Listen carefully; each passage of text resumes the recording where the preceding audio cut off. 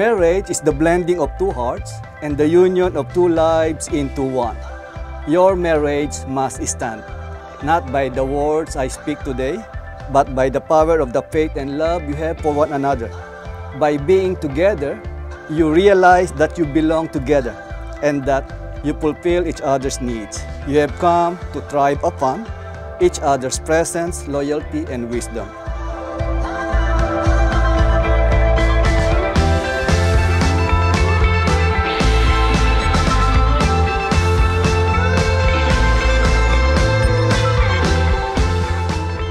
Izabela and Piotr, you are promising in front of all these people you love that you want to be with each other for the rest of your lives and that you will do everything in your power to honor the promises you are making here today.